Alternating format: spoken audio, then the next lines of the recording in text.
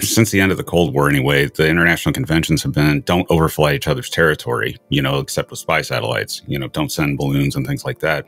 So do you think that this represents, just as a broader issue for, national security of any country, because these have been spotted over South America and, other places.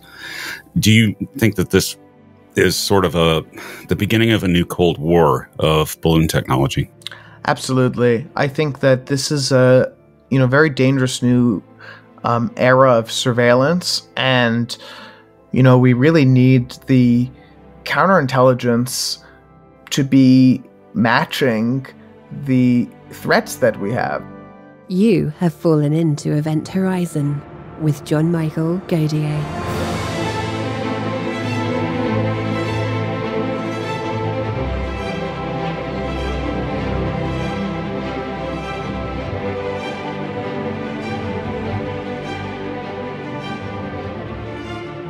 In today's episode, John is joined by Amir Siraj. Amir studies astrophysics at Harvard University and is interested broadly in theoretical astrophysics. He is a Goldwater Scholar and US Presidential Scholar. He is co-president of Harvard Students for the Exploration and Development of Space and former senior US editor of the Harvard Political Review. His research advisor is Professor Abraham Loeb. Amir Siraj, welcome back to the program. Thanks for having me again, John. The skies are filled with balloons these days of unknown or unclear origin. And clearing that up has been not very forthcoming from the U.S. government as to what these, at least the first one, we know what that was. It was a Chinese balloon. But these other objects, which we fired on, firing a missile on these things, are unidentified still. And you have been working privately to track through a data set backwards to try to figure out where these balloons came from. What data set did you use, and what analysis, what was your technique to try to figure out and get these back to an origin point? Yeah, so these are really fascinating objects and incidents. These occurred on February 10th, 11th, and 12th. So Friday, Saturday, and Sunday, and resulted in the downing of 3 separate unidentified objects. And these occurred over different locations. So the first one was near Dead Horse, Alaska. The second was in central Yukon, and the third was above Lake Huron.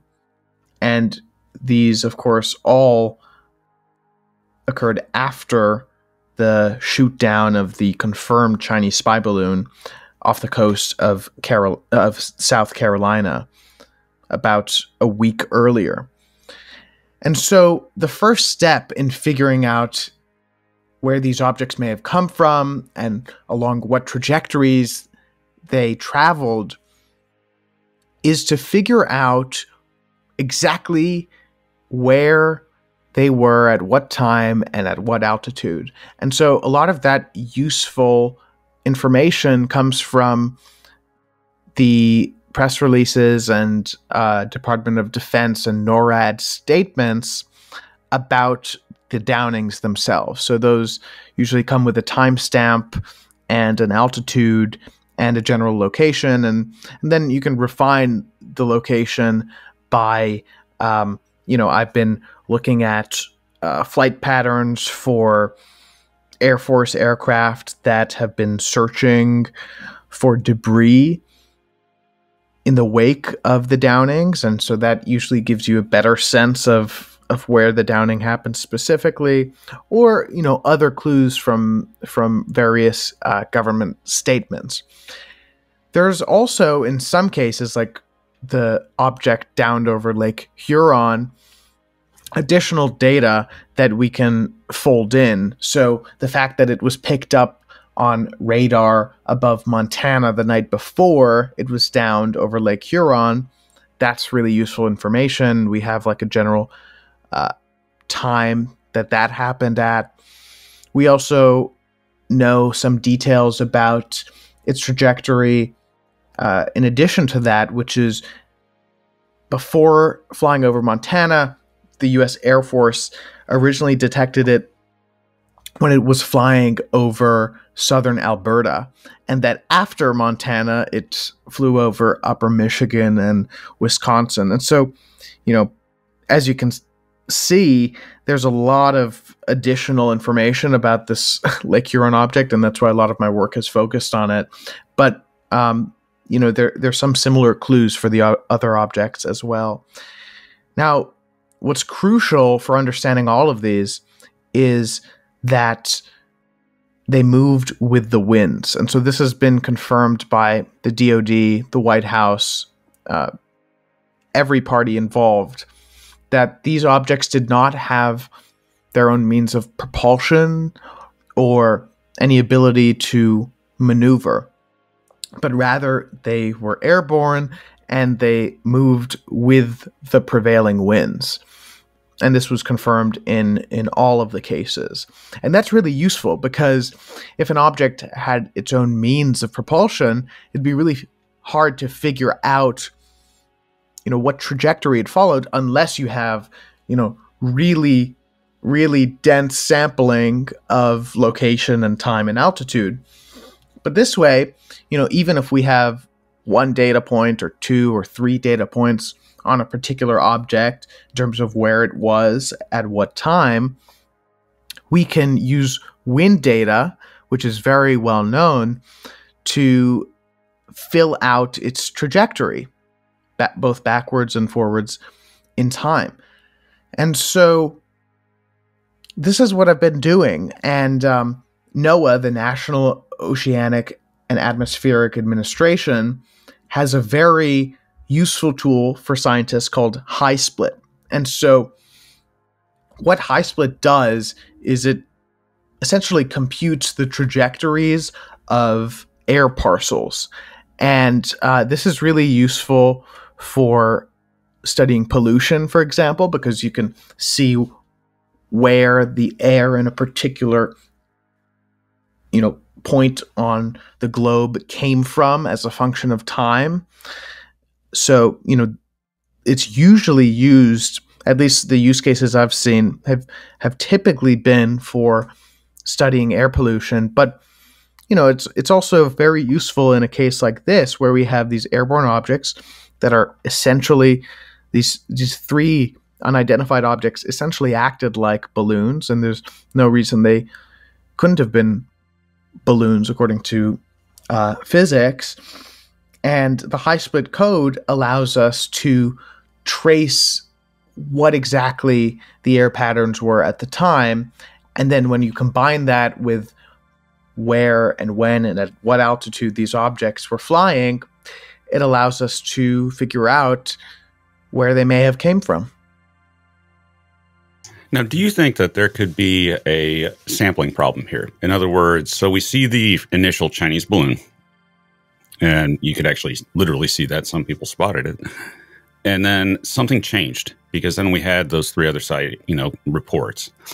Do you think that it's simply a matter of selection? In other words, they took some filters off of the radar systems and now they're seeing stuff that they normally would have filtered out and now they're seeing it. And that this phenomena has just been there the whole time, and we just didn't notice it? Or do you think this is actually represents, some sort of cohesive operation by China for espionage? Right. So, that's a super, super important question that I don't think I have the answer to necessarily. But there's some useful facts, which is that, NORAD and the White House have both said that they, in the wake of the Chinese spy balloon incident, that they have opened up the filters on their radar and as a result have been finding things that are smaller in size and at different altitudes from what they usually look for. And, while this sounds kind of shocking that, why weren't the radar filters opened previously, it seems like the reasoning was that if you open up the filters like this, you have a lot more noise to deal with. So flocks of birds or, let's say, party balloons might show up on the radar. But you also might end up finding objects like the 3 that ended up being shot down by the Department of Defense. And so while, there's a legitimate reason that there's noise, I mean, it's probably something that the filter should have been opened a long time ago, and then algorithms should have been developed to deal with the noise accordingly, or manpower. But so we definitely know that there is a sampling problem. The question is, how much is sampling and how much is not. So the U.S. government has gone on the record stating that the discovery of these 3 objects is at least partially due to sampling error. And, in the case of 100% of the fact that we detected these 3 objects to be attributable to sampling error, and the fact that we just adjusted the radar sensitivity of our national defenses, then you can use Poisson statistics and figure out that we may have been missing 40 to 400 of these per year in terms of, that's just a 90% confidence interval. Now, of course, if this represents a sort of recent change in the frequency, we wouldn't know that. We would have to wait and see if these objects continue to enter our airspace at the frequency we saw this past weekend. Now, of course, the DoD's response might not be the same.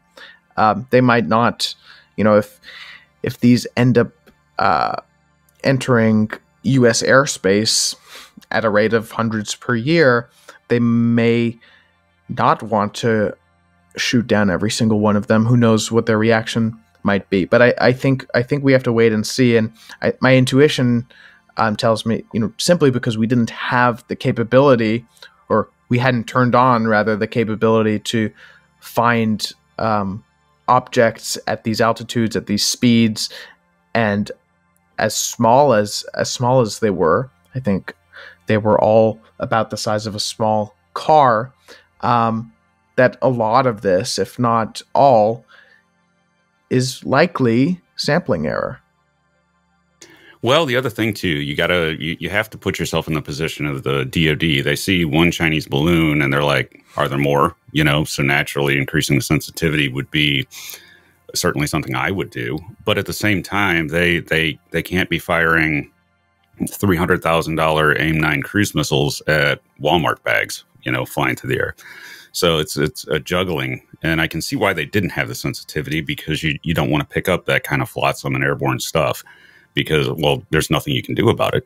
Things blow around, people launch balloons, and they don't really seem to pose too much of an aviation threat, or else we'd be seeing airliners going down. So I can kind of see why they did that, but I wonder if they just increased the sensitivity just to see if this was an ongoing operation, so to speak. Now, my next question relates to the Galileo project and searching for UAP. Will the instrumentation that you guys have sitting up on the roof of Harvard, will it see these things? I mean, would it pick them up, or would your algorithm just filter them out? It should. So essentially, the algorithm tries to sort out things that are known. So, airplanes and helicopters, things like that, birds. But the way that it does so is with optical data. I mean, as well as, many other wavelengths. But the point is that since it doesn't rely solely on, radar, there is a difference between a bird and, an object like one of the 3 that were shot down last weekend. And so those should show up as, not part of the classification scheme, and we should be able to find them. Do you think that that sort of same type of technology would be useful to the DoD? In other words, that those sorts of algorithms and things like that seem to me to be of immense use here in filtering stuff out. But I don't know how much they have updated their radar systems. I know in some cases, they could be decades old, but it just seems to me that this is their next step, is to start sort of filtering data like this in a more proactive way, wouldn't you think? Exactly. And that's sort of what I was alluding to with our discussion earlier about them opening the filters. Yes, you find many more birds and party balloons, but even with radar data, if you have an algorithm that's trained on let's say, how birds tend to move and what exactly their radar signature looks like, you could there's nothing really technically stopping you from filtering those out. So I think the DoD is definitely going to have to work on those capabilities. And good thing is that they have more than enough money to do so. And so I am confident that that will be done fairly quickly. Now the question that everybody's been waiting for: what were the origin points you were able to project back to with the data set? Yeah, so let's talk about the Lake Huron object. So this one, as I mentioned, was ultimately shot down over Lake Huron, and the debris ended up on the Canadian side. And this occurred on February 12th, so Sunday afternoon. But the night before, on Saturday, it was seen above Havre, Montana. And previously, the U.S. Air Force had detected it in southern Alberta, and then in between the Montana sighting and the Lake Huron shootdown, it had traveled across Wisconsin and over upper Michigan. And we also know this, just like the other objects,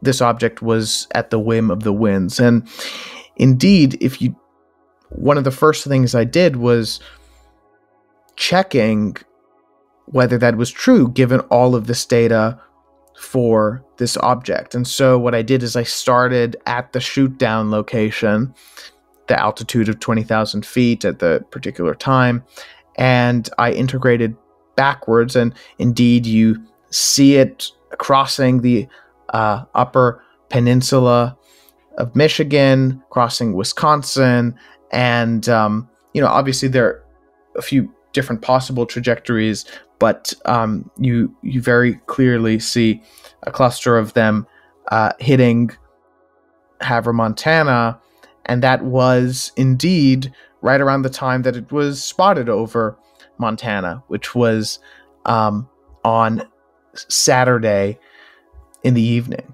And so you start out with this altitude of 6.1 kilometers, and then you select the path that brings it right above Havre, Montana, that one, which gives you an altitude above Montana of about 7.4 kilometers. And then you can simply integrate backwards in time from that point. And sure enough, all of the trajectories go over southern Alberta, and that's when the U.S. Air Force first detected it. All of the trajectories passed through the Gulf of Alaska, through the Pacific, above the Pacific Ocean, south of the Aleutian Islands, over Japan and the Korean Peninsula, and most notably, all of the trajectories for the Lake Huron object end up over mainland China.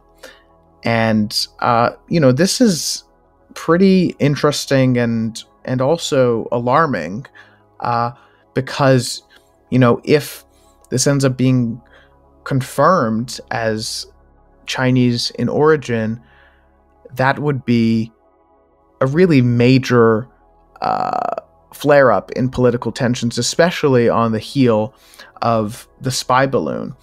And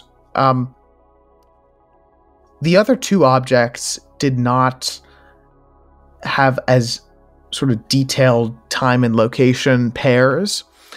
And in particular, the object that was down near Dead Horse, Alaska, is kind of difficult to track backwards because winds were very, very sensitive to altitude at that point in time at that location. And so, when given a altitude like 40,000 feet, which is just, one significant figure, the number of trajectories that are possible just vary so widely. But I did get a very clear result for the Yukon shoot down. The main issue there that I had to contend with was the fact that they did not release the actual location itself. They just said Central Yukon, but they mentioned that it was northeast of Dawson City, and also that the shoot down occurred at about 100 miles or 160 kilometers east of the US-Canada border. And so that actually narrows it down quite a bit.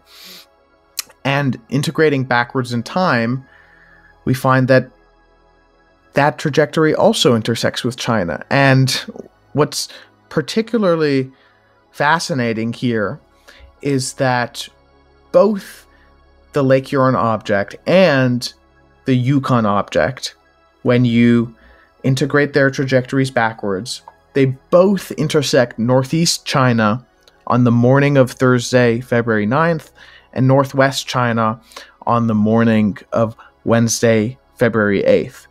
And so this would be a very odd coincidence, and I think, as a matter of national security, should be looked into very, very seriously. Now, one of your projects is searching for the landing site of an interstellar meteorite. Do you think that we might have the assets, the satellite assets and aircraft assets and things like that, to actually figure out where these balloons are to a very high degree of accuracy? Do you think that the Pentagon doesn't have to search hundreds of kilometers, but knows pretty much where these things fell, raising the chances of recovery? I certainly hope that they have the capability to recover the debris. I think that one thing that's difficult with the cases of these three objects is that they were fairly small and clearly pretty light because they didn't have any means of propulsion, but they were staying afloat. And they were shot down by air-to-air missiles. So, there is the modeling that has to go into the DoD's calculations of the direction that the missile was traveling in, and the speed and the various things that the payload could have been, or the objects could have been made out of, and the resulting patterns that one would expect, on the ocean or on the ice or over land. But I think all of that modeling is doable. The question is how much, if anything, would remain after a missile impact on an object like that. And even if there are small fragments that the DoD is able to pick up, those will be very telling in terms of the materials that these objects were made of, or even finding materials that signify certain capabilities, whether it be intelligence gathering or otherwise. So, I'm hopeful that the DoD may find the debris for at least one of these balloons. Now, with these smaller balloons, barring the giant Chinese one, which was absolutely enormous and had a huge payload, which to me looked like solar panels, whatever it was, solar powered. A giant espionage camera or whatever it was looking for. But these types of things, these much smaller ones, the size of a car, these types of balloons, the payloads can be, oftentimes it's simply a, styrofoam cooler. so they might be looking for pieces of styrofoam if that can even survive the hit from a Sidewinder missile. But the other question is that, people have been talking about the shapes of these objects, the reports of a hexagonal object and a tubular object or something like that. Those, at first glance, people that are interested in UAP are going to say, well, that's interesting. But at the same time, that looks a lot like a balloon payload, those shapes, especially if you want to reflect or hide radar. So is there anything in the shapes of those that might lead you as a physicist to think, well, maybe these are stealthy, that's been mentioned, or maybe these are just some kind of standard payload for a weather balloon or something like that? Yeah, no, I think I had a similar reaction, which is that these sound like balloons that were probably designed to minimize their radar cross section. Obviously the size of these objects or balloons or whatever we want to call them, it seems like they were designed to evade U.S. Detection capabilities. Because think about it, the U.S. had to open up the radar filters. NORAD had to open up the radar filters in order to be able to detect these objects. And so the fact that these were below the detection threshold in terms of size, also in terms of altitude and speed, I don't think that should be ignored. I think that's sounds like it may have been deliberate, especially if these were adversarial in nature. And, that might sort of raise the question, well, why send balloons anyways when we have satellites? But the fact is, or that when every, major developed country has satellites, but balloons have distinct advantages over satellites.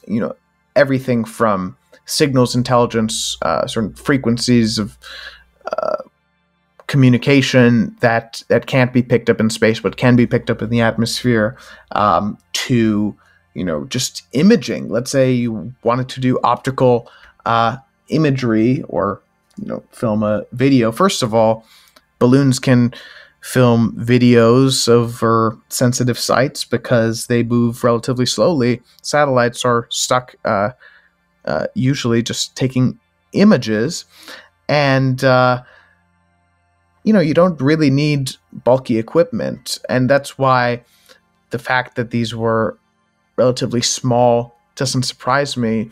If we think about the Lake Huron object, that was shot down at an altitude of 20,000 feet. If at 20,000 feet you have a camera with a grape-sized opening, then the diffraction limit, the theoretical limit to the imagery that you can produce with a good camera, with grape-sized opening at that height, would rival the resolution of the state-of-the-art US and China spy satellites, which is 10 centimeters on the ground. So, there are major advantages to balloons, and especially ones that clearly fly below the detection threshold of the United States. Now, these balloons also are cheap. It just has to simply be said that way. It's cheaper than a spy satellite, and it can linger, longer than a passing spy satellite can. So there are inherent advantages. The problem is internationally, since the end of the Cold War anyway, the international conventions have been don't overfly each other's territory, except with spy satellites, don't send balloons and things like that. So do you think that this represents, just as a broader issue for, national security of any country, because these have been spotted over South America and, other places. Do you think that this is sort of the beginning of a new Cold War of balloon technology? Absolutely. I think that this is a very dangerous new era of surveillance, and we really need the counterintelligence to be matching the threats that we have. So we need radar systems that can see down to very small sizes. We need the algorithms that can, throw out known objects and animals and what have you. And we need to have protocols in terms of what to do when we find these objects, and also, international standards for the consequences of flying over another country's airspace. I mean, this is really not just a matter of national security, but one of global security. It has to be said global security because, anybody can launch anything, and if you set a precedent, then all of a sudden you have, nations at odds with each other, floating balloons over each other with missiles flying. And that's what worries me is missiles flew,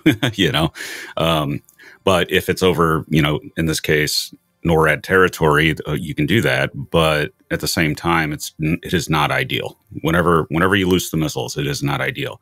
Now, I have another question for you, and it's a scary one. Chinese surveillance, or any country surveillance, we'll decouple it from China. Any country could overfly another country and essentially eavesdrop on cell phone signals, right? So could they collect data on individuals from such a balloon? Oh, certainly. Yeah, it's possible to do so from a balloon. Obviously, if there were assets on the ground, like spies that were able to set up a payload similar to that on the balloon, they could do so from the ground as well. But that's a huge risk that simply doesn't exist when we're talking about spy satellites that are simply focusing on imaging, and everything from that to being able to produce high quality, high fidelity films of operations, day-to-day operations at sensitive military sites, such as the ones where we would launch ICBMs out of. I mean, balloons just have an entirely different set of capabilities, and it really seems like the start of a new era. Now, it's worth noting here, too, though, that the idea of using balloons for, well, let's say, global affairs or Cold Warfare or warfare is nothing new. In fact, the only people killed in World War II, within the continental United States were killed by a balloon bomb by Japan. Right. So we're looking at a very, very old technology. We have had balloons, and China's had balloons longer than anybody. That goes back a long way. But we have a tendency to modernize our technology, even though it's based on an old idea. A car is basically a carriage, that used to be drawn by a horse, but we still use it because obviously locomotion is very useful. But the idea that these balloons, people are sort of saying, well, this is an antiquated sort of, way of doing these things, but it's not. It's actually a very, very dangerous geopolitical development that could have implications on anything, data collection of any type. And I don't know that we could really build a system to counter this that doesn't require us, firing missiles all the time. Do you see a way that we could filter, that the Air Force, could say, well, we need to determine which one of these things are spy balloons, and we need to get them, especially if they're flying at 20,000 to 40,000 feet, which is where they can get sucked into the engines of a jet airliner. Do you think that we have a realistic way of dealing with all of these threats? I mean, could we build a ground-based anti-balloon type of setup where we can simply shoot them down without having to go through the approval of calling Justin Trudeau or vice versa or whatever? Do you think we could actually create a balloon shield? Yeah, I think it's definitely possible, particularly given the fact that these balloons travel with the wind by definition, and so they're moving very slowly. It's extremely difficult to build a missile defense system, or in particular, if you want to defend against incoming ICBMs, that's extraordinarily hard. But with balloons, it is a lot easier, given that these are moving at speeds of tens of miles per hour. Given that if you have the right imaging, ideally a combination of radar and optical imaging, you can characterize and identify these fairly easily. And also given that if you pierce the skin of a balloon, it should come down. And so, we wouldn't necessarily need to use the same kinds of weaponry that was used to down these three objects. So I think that's definitely feasible. It's really a matter of investment into both the detection capabilities, and if this ends up being a common occurrence, as suggested by the fact that we saw three of these right after we turned up our radar sensitivity, if it ends up being very common, we're going to need a system like that.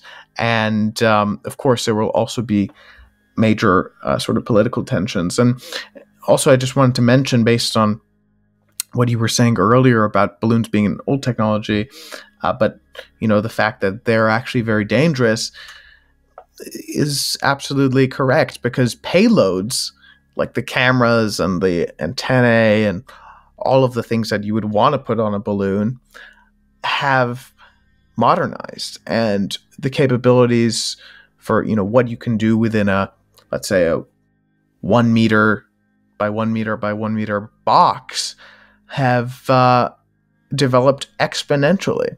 And so a balloon is just being able to get within tens of thousands of feet of your target instead of hundreds of kilometers. And so balloons are about proximity and are about slow speeds. And when you combine them with the modern sensor technology that we have in 2023, they are enormous threats to national and global security. Another question would be, too, is that, look, whenever you have something secret and it's on an aircraft, whatever that aircraft may be, usually you have a way to destroy it. In other words, you destroy the Norden bomb site back in World War II, or if your espionage plane gets shot down or otherwise intercepted, or your ship or whatever, destroy it, stick the materials in acid or throw them overboard, something like that. I worry that this could be applied to balloons with, explosives in the payload or some other means of destroying the payload so that the adversary doesn't get a hold of it, which means obviously a very dangerous situation for anybody on the ground. If we go into a balloon Cold War, I would think that's the biggest risk, wouldn't you? Certainly, yeah. And I think that's why all of the recovery teams are being really careful and have experts in explosives and biological and chemical weapons on them. But I think that's why it's really untenable to get into a balloon Cold War, because that situation, it's arguable whether it's even a Cold War anymore. If there are capabilities on the balloons, whether they're for erasing data or erasing information about the payload itself, that could cause physical harm, you could argue that's the beginning of a hot war. And so I think that this problem needs to be, taken care of expeditiously in terms of finding the debris, in terms of, instead of brushing away these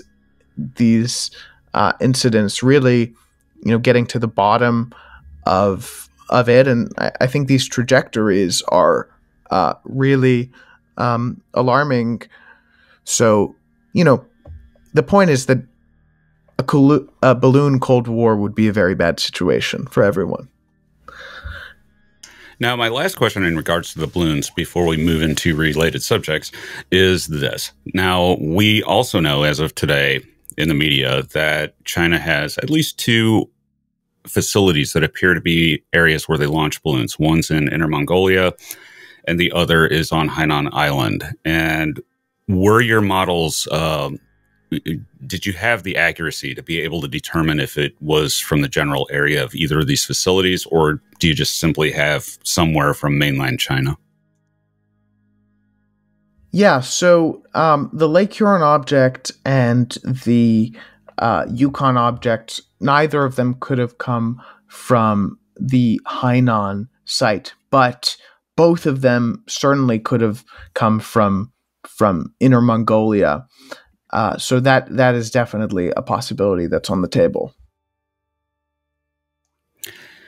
Now, what does this teach you as a member of the Galileo Project and looking for UAP? What does this whole affair teach you as far as methodology and moving forward with the Galileo Project as far as looking for UAP and identifying ones that aren't apparently from another nation state? Yeah, well, so one thing that this highlights is that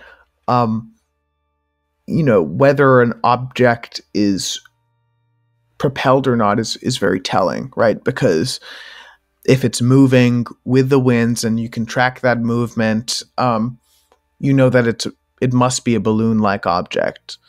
And if it's not, and you can show that the winds were moving in a particular direction and the object was moving in another direction, that shows evidence of maneuverability of propulsion.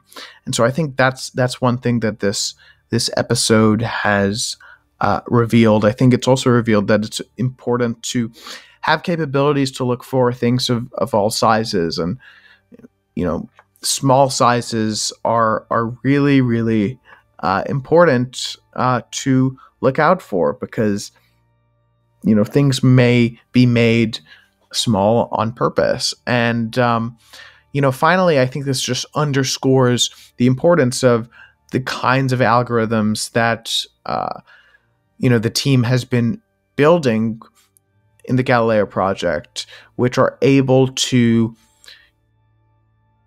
essentially rule out known examples, when encountered with, a certain object that's imaged by the system, ruling out helicopter, airplane, bird, and really delivering to the scientists what's left, rather than assuming that something should look a particular way, that or trying to look for some specific type of object, rather just looking for anything that doesn't fit these very well-known classified categories. Can you apply to the Galileo Project algorithms and all this, can you apply machine learning to try to get better, let it better itself at determining the mundane? Yes, and so that's actually what these algorithms are using. They're using ML and AI, and I've seen the results, and it's quite astonishing what these algorithms can do, and I'm really excited for them to be applied to the data that GP will collect. And it seems to be that it's immensely important for SETI at large. The recent story of 8 signals of interest that were missed by the first pass. Machine learning caught them, and whether, whatever they represent, of course, doesn't really play into this. It's just that they caught them, and that maybe if you're applying this in the Galileo project, you might actually see things that you would normally have dismissed, right? Exactly. And I think that's going to be so important in all of astronomy and, any field where, or any problem where searching for anomalies is important. And when anomalies can teach us a lot, AI is so much better at finding patterns in extremely large data sets than humans are, and taking advantage of that capability is extremely important for SETI and but broadly for anything in which you need to find anomalies. In regards to altitudes, now we know that balloons like the original Chinese espionage balloon, I mean, those things can go very high, but then the subsequent ones weren't quite as high. Now, let me ask you this. What about higher than that, low Earth orbit? UAP in near space, does the Galileo project have the ability to detect those? In other words, you see a satellite track or something like that, or a satellite changes and reverses direction, something weird. Can you see that high up? Or is it just tailored specifically for atmospheric phenomena? Yeah, so we'll be able to see, depending on the size and speed of the object, we'll be able to see things that are very high up. But I think what's better suited to those objects, which we are very interested in, are satellite images. And so especially satellites that cover the globe at a high frequency. And so we do have a subgroup within the Galileo project that specifically works on acquiring and design satellite imagery and designing algorithms that's able to see if there's anything below those cameras that seem anomalous in nature in terms of their flight paths or their shape or their size. And so, we're sort of tackling it from both sides, both from the ground and from space. Unlimited funding, say, were to come along. Could you envision designing a CubeSat that is specifically intended to look for UAP? Oh, certainly. Yeah. Essentially shrink the Galileo project setup on the ground and put it in a cube if you have unlimited funding, and then make hundreds or thousands of copies of it so that you have, global coverage. Of course, we would not want to, harm astronomy from the glints off of the CubeSats. We've seen that play out with Starlink, and so we'd have to be very careful in this hypothetical situation.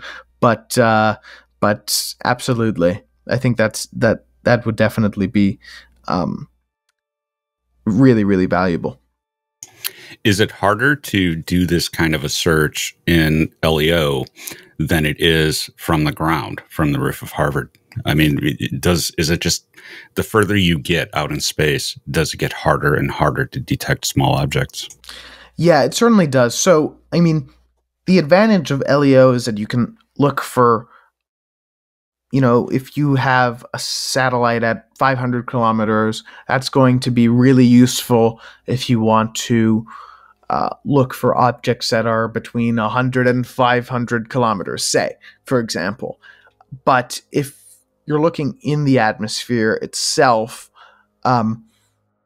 you are going to be fairly limited in terms of the resolution you'll get from satellites. Also, there's the issue of of the third dimension, so altitude. It's really hard to tell from a satellite. Now, that doesn't mean that it's not useful or productive to look for things in the atmosphere from a satellite. It's more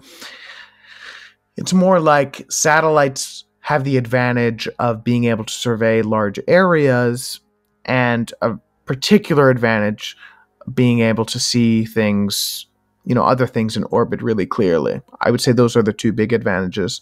While, cameras on the ground, they, smaller search volume, but you can see things that are within the atmosphere, much more clearly. Even further out. So we have the concept of the von Neumann probe, and the idea being that the galaxy is well old enough for civilization to have arisen billions of years before we did, and sent out self-replicating probes that could populate every star system in the galaxy with a monitor probe and do it within a frame of a few million years. And if a civilization lasts a billion years, then that's not really that big of a time frame. And let's face it, machines don't care about the passage of time if they can self-repair and self-replicate. Therefore, if something like that, which is really the only realistic way I can think of for an alien presence in a star system, like ours, if such a thing were to have happened, do we have any hope of being able to detect the needle in the haystack that a von Neumann probe in the solar system must be? Absolutely. So the search for interstellar objects is very near and dear to my heart. And indeed, I'm the director of interstellar object studies for the Galileo project. And von Neumann probes would essentially be technological interstellar objects. And it's very hard to see small objects in space because if we're talking about reflected light, the amount of light you receive from an object that's reflecting light from the sun falls off as distance to the fourth power. But, we are improving that. We are improving our capabilities to detect very small amounts of light over large areas of the sky with each generation of telescopes. So the next one that's going to be extraordinarily capable in terms of searching for interstellar objects is the Vera Rubin Observatory. And still, we don't see very small objects out to very far, even with modeled performance of the Vera Rubin Observatory. So, we are certainly not picking up, football field size objects in the outer reaches of the solar system. It's just really, really hard to do so. But all sky surveys, as we build the successors to the Vera Rubin Observatory, should be able to do it at greater resolution. But do you think that we could create, now this is far future stuff, long after we're gone, but do you think that we could create some sort of space-based solar system telescope that could monitor, like the Vera Rubin will, monitor, in this case, 360 degrees every direction, maybe not exactly towards the sun, but look at the solar system to try to determine, and this is a future study experiment, a big observatory in space, like James Webb or something like that, that's looking in all directions to try to determine if anyone had ever put a von Neumann probe in the solar system. Do you think that is a far future option for humanity? Oh, yeah. I really hope that humanity gets to that point and is able to build something like that, because if we haven't found a technological civilization by then, an instrument like that would be extraordinarily useful in answering one of the deepest questions we as human beings can ask, which is, are we alone? It's probably the most important question we can ask. other than maybe what is this? When we look around at the universe, what exactly is this? Other than that, the question is, are we alone? And it's important to exhaust all options on that before we say we appear to be alone, because we're just not that far down that road yet. And the Galileo Project's idea of looking into interstellar objects within the solar system underscores that, because we've never looked for them before. We hadn't even seen one before Oumuamua, and we only saw it accidentally. So, so it's going to be an interesting field to look at interstellar objects that are passing through. However, it is potentially possible, I understand, that you could have a collection point of interstellar objects in the solar system, Jupiter doing its magic and placing these things in an area where we can go look and have a concentration point for these objects, right? Tell us about that. Right, yeah. So if interstellar objects are trapped by the sort of restricted three-body, if you think about this as a restricted three-body problem, you can end up, taking away just enough energy from an interstellar object to put it in a bound orbit. If it comes at the solar system at the right angle, at the right time, at the right location, and these orbits, this is a lot of work has been done on this. I think one of the main papers on this was written by myself and Avi a few years ago, and there's been really incredible work done since. But the point is that there should be signatures in terms of these trapped orbits. Signatures in inclination and in other orbital elements. And so that should help us search for trapped objects if they are there. The difficulty is, the same one that I was discussing earlier, that it's very hard to see small objects at really any appreciable distance in space. And so, the better telescopes we get, the closer we can get to hopefully finding trapped objects within the solar system that originated elsewhere. Now, say we go out there, with some, I don't know, I wouldn't imagine probes would be able to do it, but say you had a human starship, in 200 years that can go out there and explore these objects. How do you weed out the natural from the unnatural? In other words, if there is a collection point there that alien technology has shown up in, a technosignature, what are the possible technosignatures? I mean, what would you expect the first thing that you would look at if you saw an artificial object? Well, Avi and I have discussed this a lot, and I think it's a reasonable expectation for, the first technological object that we find. Of course, this is all highly speculative, but you could justify why you might think that it should be space trash. We produce way more waste than we could even fathom, and the fact is that if you have an advanced civilization that is spacefaring, what's the easiest way to dispose of trash? You just eject it from your planetary system. And so I wouldn't be surprised if it's some piece of, I don't know, steel or something, and it's not actually an object that was sent to the solar system deliberately. Yeah, I played around with that idea one time. So human starship is moving at a fraction of the speed of light, and a guy finds a rotten pineapple in the refrigerator. So he tosses it out the airlock, and all of a sudden you have a relativistic, speed pineapple flying through the galaxy that could hit someone. And that's the interesting thing about interstellar objects is that, it could be anything, it could be anything. Yep. And if it's simply, a piece of mundane natural rock, of course it's going to be interesting just simply because of the isotope ratios. But if you find something that's not quite right, a little bit too hard, which I know is getting close to your work there, that you might find that alien trash, the alien Pepsi bottle, so to speak, discarded. And that shouldn't be surprising given that the galaxy is 13.8 billion years old.